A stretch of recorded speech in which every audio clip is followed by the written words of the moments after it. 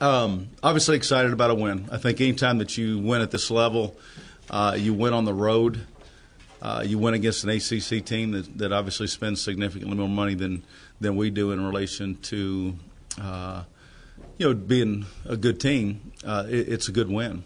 Now, obviously, I'm not necessarily happy with the way that we played, and I think that's to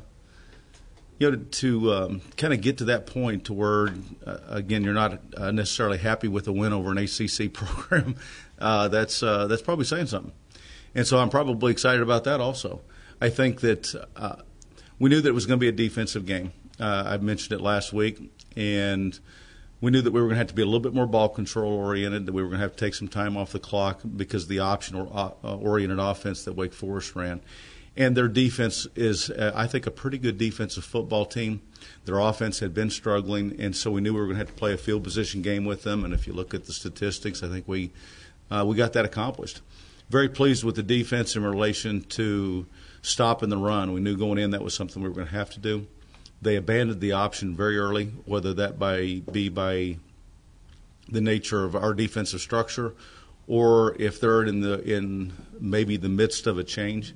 That'll be interesting. We didn't get very much of the things that we'd prepared for all week from an option standpoint, and they started kind of throwing the ball around on us a little bit.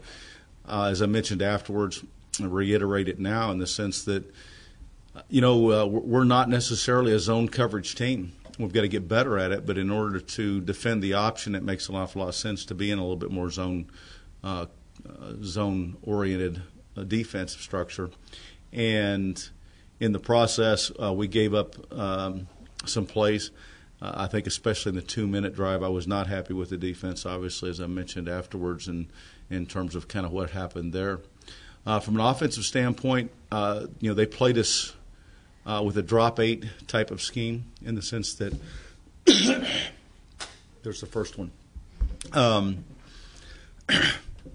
They played us in a drop 8 type of scheme to where they were just rushing 3 players. I think their nose guard is a really, really good player.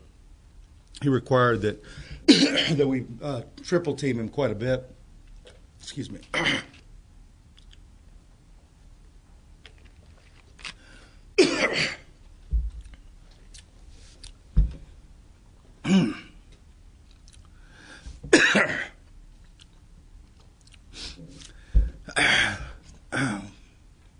Lost my voice.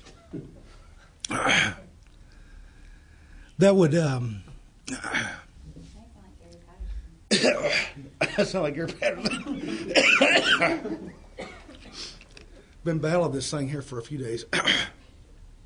So are you questionable for Saturday? I'm all in. It put our tackles in a situation where they were one-on-one, and they got some pressure with their defensive ends. It forced us to have to go to the flats quite a bit. And to our offense's credit, and we were not in a hurry-up style of offense most of the game, that led to the 104 plays and obviously a significant amount of time of possession. So overall, we got some things done. We know what we need to work on, and obviously excited about this week in relation to playing a very prolific Baylor team that's on a roll. 7-1, I think, here lately, and haven't missed a beat on offense, and their defense has improved. So great challenge for us, and we're anxious to get it going. Is this kind of unfinished? You think you can see if you can find me a cough drop from JD or something? Is this kind of an unfinished business for you guys, given how close you were to beating them last season? You're kind of looking at that going into this game. Obviously, it's a new season, but yeah, I think you hit it on the head in the sense that it is a new season, and this is 2 different football teams now. They've played extremely well against Wofford and Buffalo, and obviously had the off week this last week to prepare for us a little bit more. As I've mentioned before, we want to have some differential advantage, and so consequently we tend to be a little bit outside the box in what we do, and obviously they'll be a little bit more prepared for that. I think we're a little bit more difficult to prepare for in just a 1-week time frame because of the uniqueness of some of the things we do. We're excited about it. Obviously the last game that we played with them was an exciting game, and I really have got strong feelings in relation to the job that Art Browse has done at Baylor. Their schemes are outside the box also in terms of what they do, and so they're difficult to prepare for. And as I've mentioned before, I think you're always more appreciative of those coaches that tend to not just try to hurt you with their players, but they hurt you with the scheme that they run. And Art does a tremendous job of that in relation to, he's got good players, and they've got a significant scheme. So thank you. You even opened it for me. That's big time. I apologize. So we know that going into this game that we're going to have to play extremely well. I think our players want to see that happen. We know that this is obviously a significant challenge. So, okay. You talked about being happy with the win but disappointed because of the way that you played. I know you're always talking about changing the culture, but in addition to that and what your players expect out of yourself, what about, listening to Art Browse talk yesterday, the perception that you're getting from other universities, and especially a team who, in the top 25 at this point, and what can that say about just continuously trying to build something here?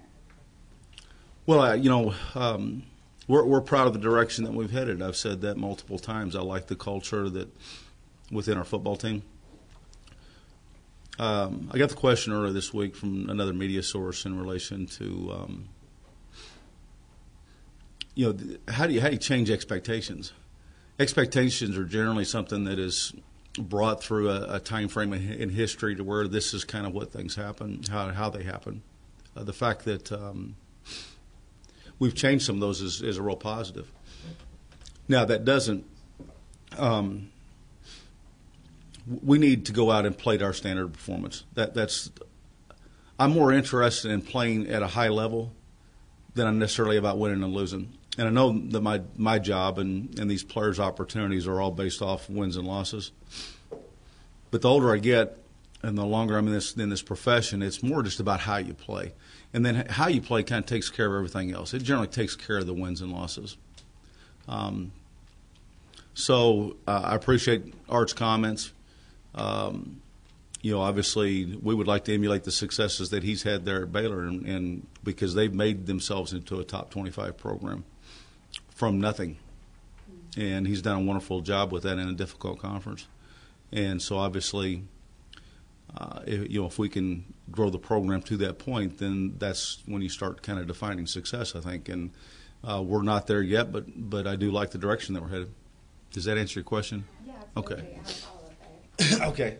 But at the same time, talking to some of the older guys on your team, them talk about, maybe their true freshman year, 09 or something, and when they went on the road, it was they've said, people would ask them, why are you excited? We're just here to collect a paycheck. And now you're going up against teams, and they were a little bit because it's a home and home, but the guys instead of, okay, let's just go get this done and come back, and to anticipate winning. And then in addition to that, to have, a top 20 team. I never, when those 09, years, and whenever you want to hear the opposing coach talk, no one even asks about ULM. It's always like, okay, what are you doing this week to kind of prepare for maybe next week? So to be at that point where you're actually not taken lightly in these out-of-conference games. Well, I don't think there's any question that based off last year that they're going to be prepared to play us, and probably excited about that opportunity like we are. So, it's been, we're on a journey, and we've completed a little bit of that journey in terms of kind of gaining some respect. But, we don't have full respect. If we did, then we would be ranked and all those other kinds of things. And that's kind of what my goal is. I think it's the players' goal. And so we've still got a ways to go. And again, it's kind of part of the process. We're on a journey, and we want to make sure that we do all the little things in order to get us to that point. And it is about the details. And that's what I talked with the players about after the ball game. It wasn't that we didn't play hard, because we played hard. We weren't as detail-oriented as we need to be. And I think the frustrating thing from a coach's perspective, and I think even from a player perspective, is this is a pretty mature team. And generally, well, you might not have all the answers all the time. Generally, mature teams tend to be pretty detailed teams. And we were not as detailed as what I would have liked for us to have been last Saturday. And so we need to take care of those details. I still don't think, obviously, we've played up to our potential. Now, we changed our preseason format just a little bit. I've always kind of felt like over the last 3 years anyway, I thought we peaked a little bit early. And timing that up and sustaining it, I think, is kind of the key point. You don't want to peak in preseason camp and then turn around and have a lot of injuries or wear out during the course of the season. Now, the good thing that we've done this year, I think, is we're playing a lot of people. And we're playing a lot of people. And we're playing them early in games.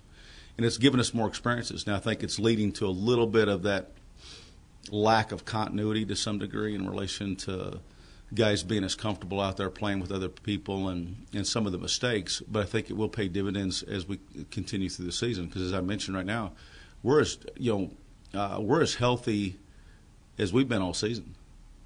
And I'm excited about that. I'm excited that we're able to play the number of people that we've been able to play because I think it's led to some of that. I think we're at a point now offensively where with both quarterbacks, I think, feeling much, much better. We got into our offense here this last week for really kind of the first time since the first quarter of Oklahoma. I think our players are excited about that, and kind of getting back to kind of who we are. And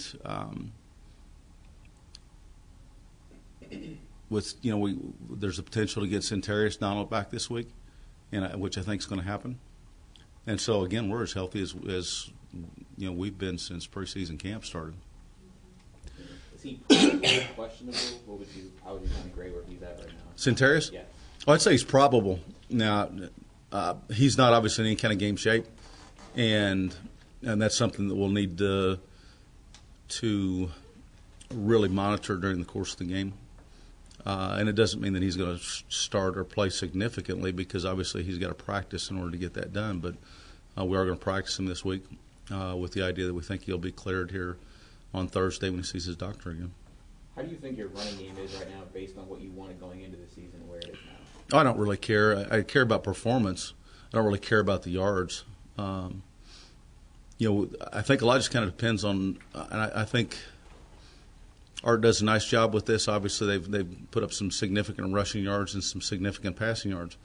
I want to be able to take advantage of whatever the defense is giving us, and so consequently, I don't really care about about how many yards we rush for or how many rushing attempts we have or how many passing attempts we have. I'd like to think at the end of the season that you become very balanced because if you hurt somebody with the run, they're going to start defending the run, and that should open up the pass. And then if you come back that next week and you throw the ball real well, then people start defending the pass, and then you have the run again.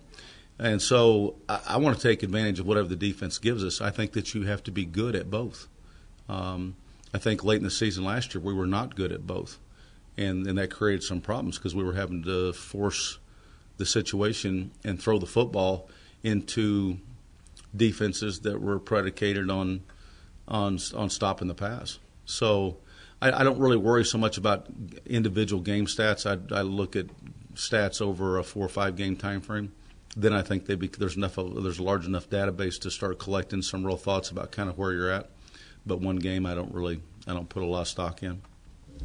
Coach, it seems like this year, with so much that happened last year, that people expect you to go out and upset a top 25 team every year, and especially with as many guys as you have returning. You've been listening to the radio. You and Tim Brando. But going into this might be the last time you face a nationally ranked team for the season. But do you feel like your guys want to make another statement like they did last year to maybe put that extra upbeatness into the season and have everybody looking at y'all like it was last year? Well, that's probably a better question for them in relation to that. I want to make a statement every week. Mm-hmm. I mean, I want to play well every week, and I want to raise the bar every week. And that's kind of that's the coach in me, regardless of who we're playing. Again, I want to play up to our expectations. is there obviously a little bit more emphasis whenever you start playing against a top 25 team. I'd be lying or naive to think that there's not in relation to the players. Naturally, we want to get to that point to where it doesn't make any difference, but I know that with what happened last year, and as you mentioned, probably the last time we'll play a ranked team this year, then there is this unique opportunity. And so I'm not naive enough to not understand that the players are going to be hearing this from a lot of different people, and so it's going to cross their mind. I hope that we just go out and play to our capabilities. Given that you said you guys haven't played to your potential, is it still encouraging that you found ways to win games and you still feel like you haven't played your best ball game? Yeah, I think there's no question that I agree that we still have an awful lot left to give, and I'm excited about that. But I'd like to see it this week.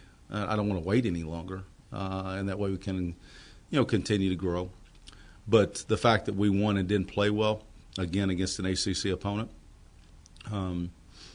that's probably saying something. It's not that, don't get me wrong, I think Jim Grove, as I mentioned, is a tremendous coach and has done a great job with that Wake Forest program. And they've got some really fine players. I think my frustration, and they made some plays, and good players are going to make plays, and they made some. But my frustration is a little bit more in the details, and I think that's where the details can help us become a better team. With that being said, I think that people who maybe are on the inside instead of on the outside looking in kind of know a little bit better, but it seems like people want to ask, like, I'm sorry, Kolton, what's wrong with Kolton? Or why is he not looking like Kolton from, last year or something? Do you get that question a lot, and do you feel like it's really not something to be worried about because, like you said last week, like the best is yet to come? No, I think every player and every coach kind of goes through this little time frame whenever we kind of know what the answers are. Sometimes the answers aren't always there. And, Kolton is a fast, explosive player. But when you have an injury, you're not going to be a fast, explosive player. And so don't think that you're going to be. And then you have to play within the realm of where you're at. Last year, whenever we were starting to struggle a little bit on defense, I knew what the problems were. The problems were the injuries that kind of took away some of our leaders and some of the guys that communicated. And but there is no easy fix there because you're not going to get them back. And so you just kind of move on. And so, for some of the pundits, then you just have to kind of take it in stride, understanding that they really, while we understand what our problems are, and every team has problems. Every team has problems. How well you can mask those or how well you can overcome those is all kind of dependent upon what you have that you've got to work with still. And, obviously, I think Kolton has been hampered to some degree by the injury. But I think also you'd see in the first half there were some things that were pretty Kolton-esque. Is that a word? Yeah.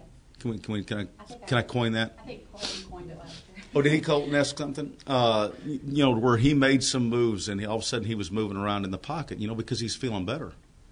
And, obviously there was a tremendous amount of pressure on him in this last ball game because of the nature of what Wake Forest was doing. And in the process, that's how I guess you get to be the conference part of the week, right, is that there was an awful lot going on. Now, I think he'd still like to feel a little bit more comfortable, and I think that's coming in time. And I think he feels better now than what he did last week, and which was better than he felt the week before. So I think we can see more of that, along with, as I mentioned before, with Braley's injury, there were some real strong limitations on kind of what you wanted to do with Kolton or what you could do with Braley, and that obviously impacted the whole game plan as a whole because everything goes through a quarterback. So to answer your question, once again, in relation to the pundits, we have to kind of ignore those kind of things because the reality of it is they don't know. We do, and so we need to trust our judgment because we're the ones in the know and not them.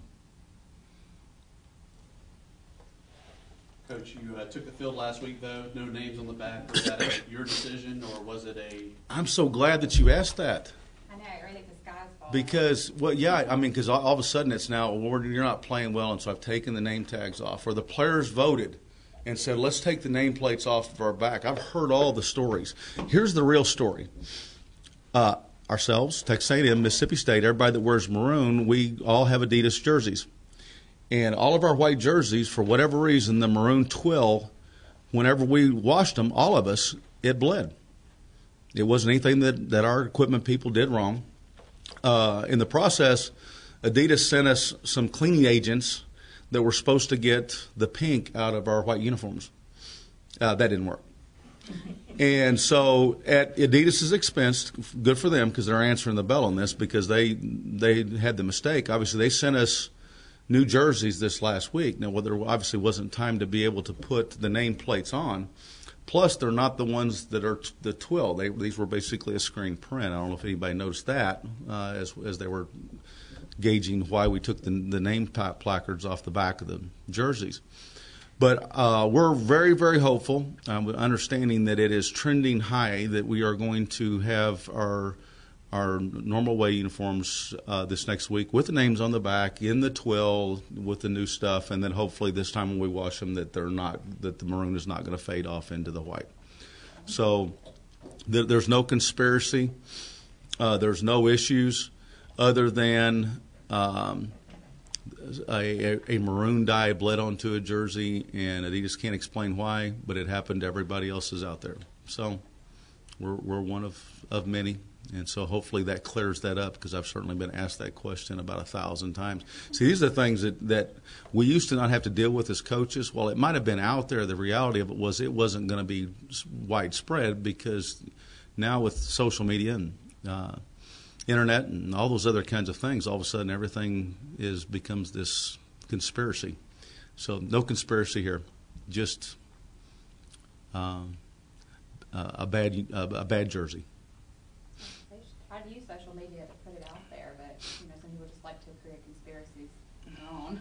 Yeah, absolutely, and then obviously if somebody says it, then it's got to be true. Yeah, there's no other way around it. Does anything change in your defensive preparation given how dynamic Baylor's offense is this season? Well, I think that obviously you're going from defending a pistol-oriented option offense to this highly unique spread offense. Theirs is unique in terms of the tempo, and theirs is unique in terms of their wide receiver splits and kind of what they're willing to do. And so this is a very, very unique offense, and so obviously our preparation this week will be much different than it was last week whenever we were taking on cut blocks and making sure that we had dive quarterback and pitch. And this week it's going to be, obviously a much more spread out game. Now, they will run the football if you give them the run, and they're not afraid to do that. So we've got to defend both just like you do every week. But they're going to try to put more pressure on you with their wide receiver splits and then some of their athletes. And you talked last year about how after that Baylor game it might have kind of made your corners a little gun-shy after going up against some of those top-notch receivers in the country. But from what you've seen in the first 3 games this year, there's been some big pass breakups and just kind of going toe-to-toe with the receivers so far. Do you feel encouraged with the improvement of the secondary going up against Baylor once again? Oh, Baylor's going to test us. They test everybody. I mean, we're not going to be the Lone Ranger here on this thing, okay, because they're going to test everybody. That's the nature of their scheme, and they've proved it over a lot of games that they're going to test everybody. Now, are we, I think, a much more confident secondary? I don't think there's any question about it. And most of that has to do with just maturity. We played some things really, really well the other day. Now, we had some breakdowns in zone coverage that were frustrating, but we played some things really, really well. And again, I think we're playing, we're playing 4 corners, which we've never done in the past, and that's allowing guys to be a little bit more fresh, not just during that game, but even as the season wears on. Last year we went 12 straight, and that was hard. That's hard on a football team. When you go 12 straight like that and you don't maybe have all the depth that you'd like and you have to try to find a way to kind of rally back up and you have all the little bumps and bruises and there's a cumulative effect to that. So I'm pleased with our development, and I'm excited to see them continue to grow because this is obviously still not a very mature secondary. For the most part, this is a relatively young secondary. I know you talked a lot last year about that, having to play 12 weeks in a row. Have you made sure that that's not going to happen in seasons forthcoming? No, I can't. I don't have any control over that, quite honestly, because the conference is going to set the schedule, and then again, as we've talked openly, and I don't mind saying it, we need money games, and when you're playing money games, you're going to take the most money, and you're going to play whenever they tell you to play, and so you're kind of at everybody's mercy. It wasn't that we'd made a mistake before in scheduling. We have to play those games. We understand it. I'm not complaining about it at all. It is what it is, and so we don't have a lot of control over our schedule because the finances basically dictate it. And you mentioned yesterday in the teleconference about how, from looking at Baylor, their defense has improved as well. Mm-hmm. What have you seen that maybe they're doing a little bit better this year? Well, I think they're an awful lot more comfortable in kind of what's going on. I think that's evident, and they've their program's grown. And as programs tend to grow, so do the athletes that grow in them. And so, their recruiting obviously has picked up because of some of the successes they've had. And so you're seeing a much more athletic group also. This may have been my favorite quote I've heard in a really long time from Art Briles, but going about the environment he talked about last year, that talking about Monroe, those people shut the town down, shut down every high school game, national TV, They brought the Duck Dynasty boy in. No idea who he was, flying in a helicopter, and all of a sudden the beard got out. What do you anticipate? Because they said we want to match that so that when they come to our place, we're going to have the same type of hostile environment and try to, do what they said. We don't need a Duck Dynasty guy, they just want one more point than y'all. No, I don't think there's any question that regardless of kind of the games that you've been in as a coach, I've been in many, Art's been in many, in a lot of different environments. The game last year in Malone Stadium against Baylor was the way college football is supposed to be. I mean, it was rowdy the whole game. I think both teams responded to that and were encouraged by how much energy there was in the stadium. That's what we need to create every week here. And we recognize, as a staff, as players, as a football team, that it's our job to kind of create that kind of excitement. Now, obviously, Baylor's offense and some of the the ridiculous numbers they put up had something to do with it. ESPN's had something to do with it, and we can't duplicate those every week. But in terms of atmosphere, that was as good as it gets last year here. I mean, that's as good as it gets. And Art, obviously, in his comments, is throwing a lot of praise at the campus, at the university, at the our fan base in Monroe, the city of Monroe and West Monroe. So those are wonderful things. And again, now that we've done it, now we need to duplicate it. Just like everybody expects us to go out against Wake Forest and just pound them because now we've arrived.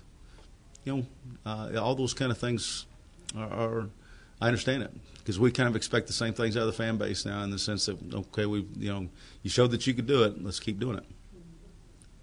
So to create that every week here, to take the home field advantage away from them, are you going to take Willie with you to Waco? I haven't called Willie. I probably need to see if he won't fly his helicopter in, and I know he still has the beard, so we got that. We can check that box. So.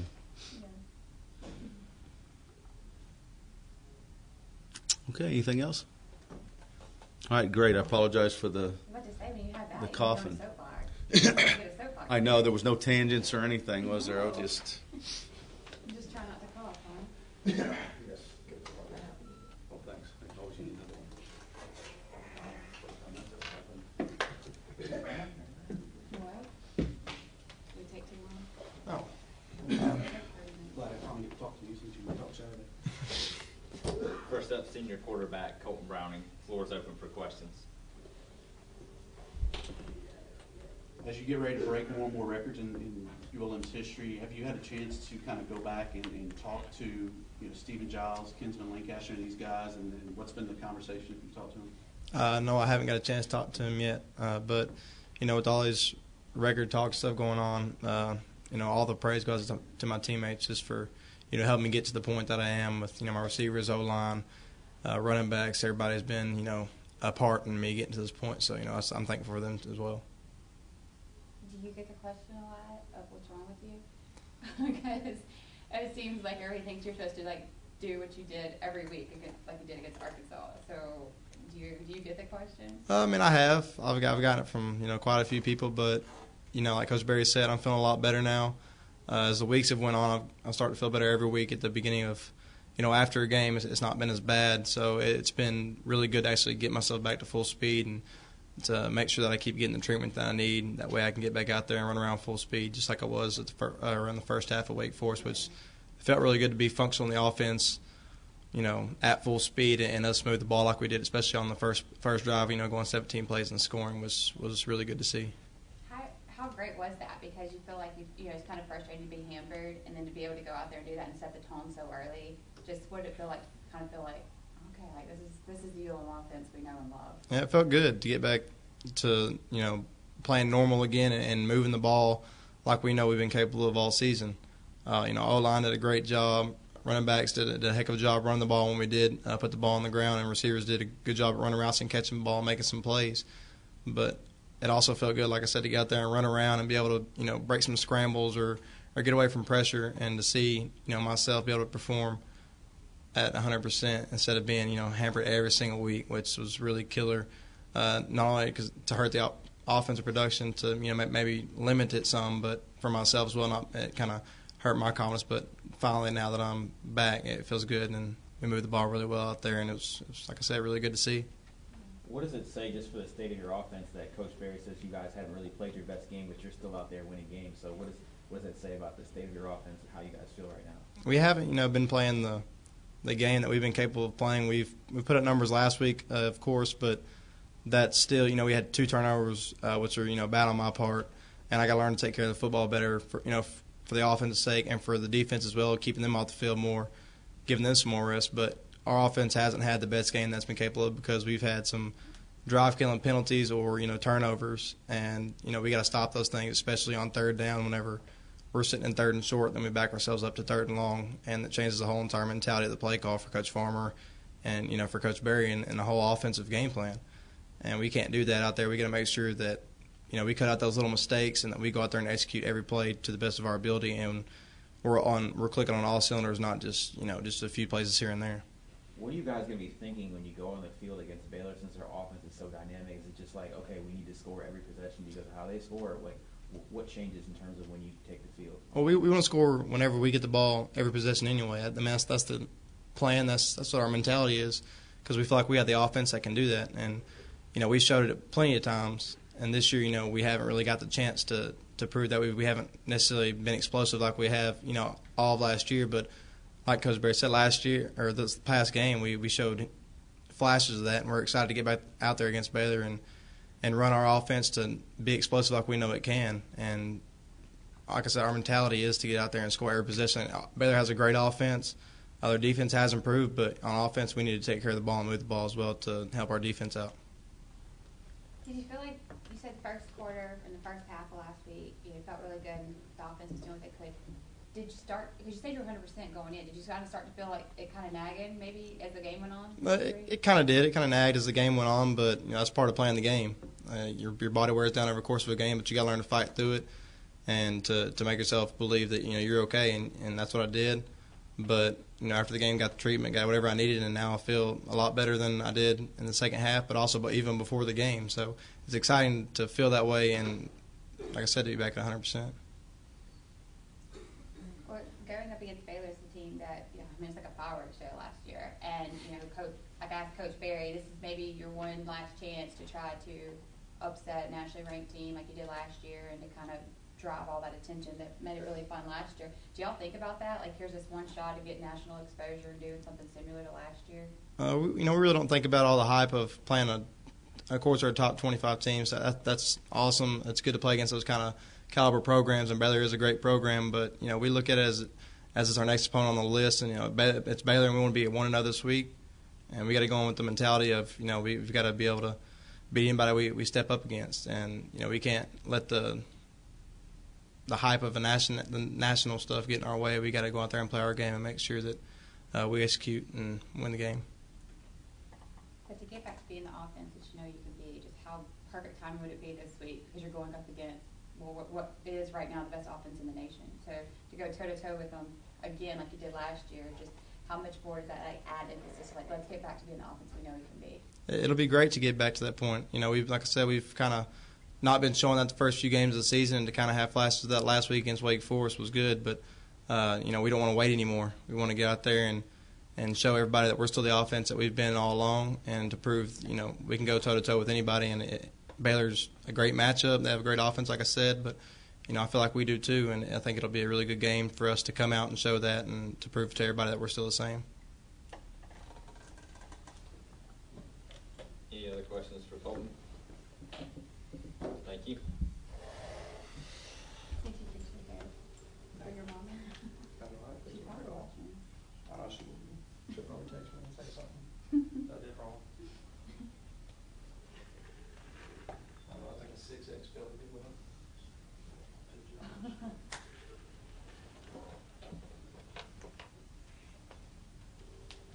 Next up, junior defensive end Joey Gautney. Floor is open for questions. Pair sacks, forced fumble. What was it about this game that really stood out to you that you were able to put up those big numbers? Just coming into the game knowing that we are facing an ACC opponent, that we do need to give it our best game.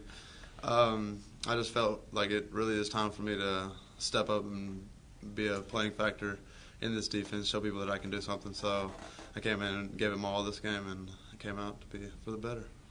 Is this a game that the defense anticipates because it's a big test since their offense is so dynamic?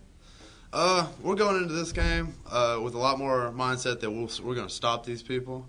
Baylor's a huge team and more of a diverse offense, and they're more spread out for passing and stuff. So we're going to get after them with just everything we got. That answers your question? Going into last week, I mean, all y'all did was practice the option, triple option, in the run, and they switched really fast because y'all were pretty much shutting down the run. And so for y'all to adjust as well as y'all did, and pretty much hold them to 14 points up until that last 2 minutes of the game, does that instill some confidence of that y'all can adjust so quickly, and you're gonna have all this week to prepare for such a dynamic passing game?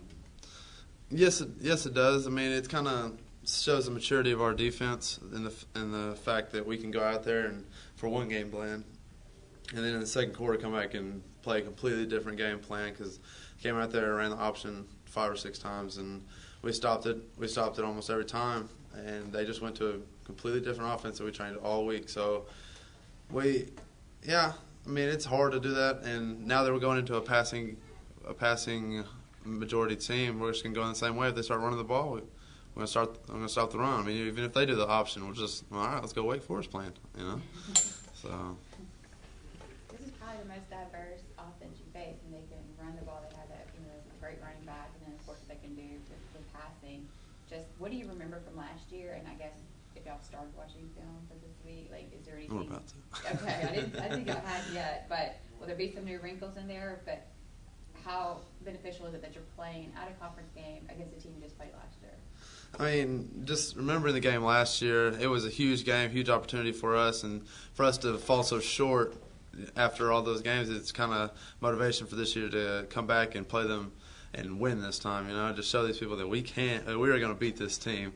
And what was the first part?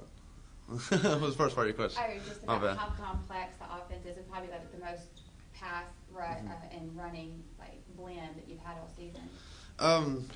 Just it comes back to the maturity of our defense and the fact that we can go out there and we can play all those things. We're not just a run stopping defense and we suffer with the pass, but we can also defend the pass and do the run. So we can install so much more now than we could last year, and people get the concepts of schemes that we're doing. So it's easier to go out there and stop people like this. Same question for you. With so many guys returning and then people expecting y'all to do some big things, make a big splash like y'all did last year, and this being maybe the last time you face a top 25 team, do y'all feel like that pressure of we really want to make another splash like we did last year and go toe to toe with the nationally ranked team, or you kind of like Kolton, where it's just the next guy on the list? It's exactly like Kolton. I mean, it's just the next guy, ranked, unranked. first place, last place. We're going to go out there every time and play our defense, play at our speed every time, give it everything we got, and just wherever the scoreboard is, as long as we give it 100%, I know we'll come out on top. It doesn't matter who it is.